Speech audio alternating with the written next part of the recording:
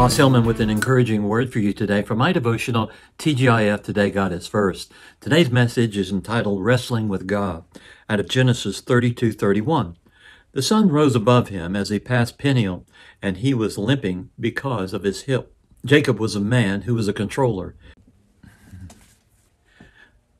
Os Hillman with an encouraging word for you today from my devotional, TGIF Today God is First. Today's message is entitled His Father Isaac by Pretending to be Esau.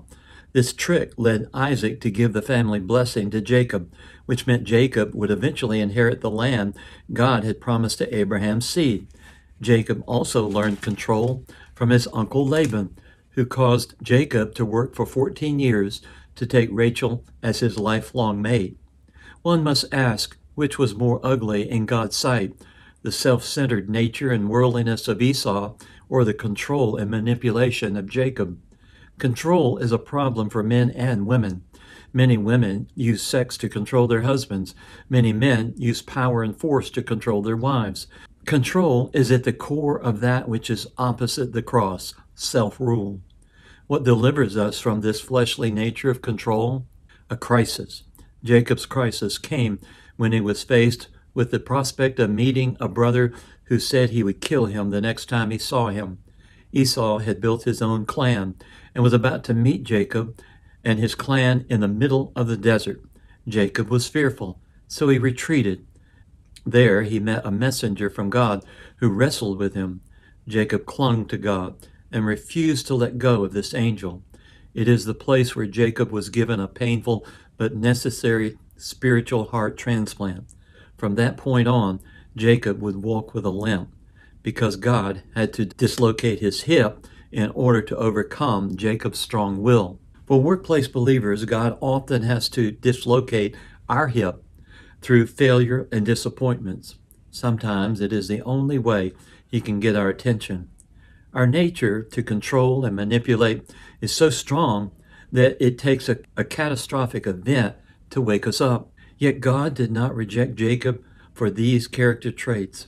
In fact, God blessed him greatly because he saw something in Jacob that pleased him. He saw a humble and contrite heart beneath the cold and manipulative exterior of Jacob's life, and it was that trait that God needed to develop. He did this by bringing about the crisis in Jacob's life that led to total consecration. This event was marked by Jacob getting a new name, Israel. For the first time, Jacob had a nature change, not just a habit change. What will God have to do in your life to gain complete consecration to his will and purposes? Beware of the Christian leader who does not walk with a limp, said my good friend Bob Mumford.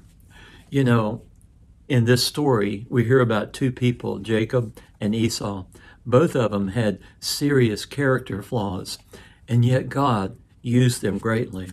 And he used them both to build nations. And so that gives me hope and encouragement that he's not giving up on me, even in spite of my failures. So let's go to the Lord today and ask him to chip away those things that need to be chipped away so that we can be fully useful in his kingdom. Heavenly Father, we come to you today and we submit our lives to you, that you would chip away all those things, those character deficiencies in our life, so that we can be your man or woman to fulfill the larger story of our lives. In Jesus' name, amen. Have a great day.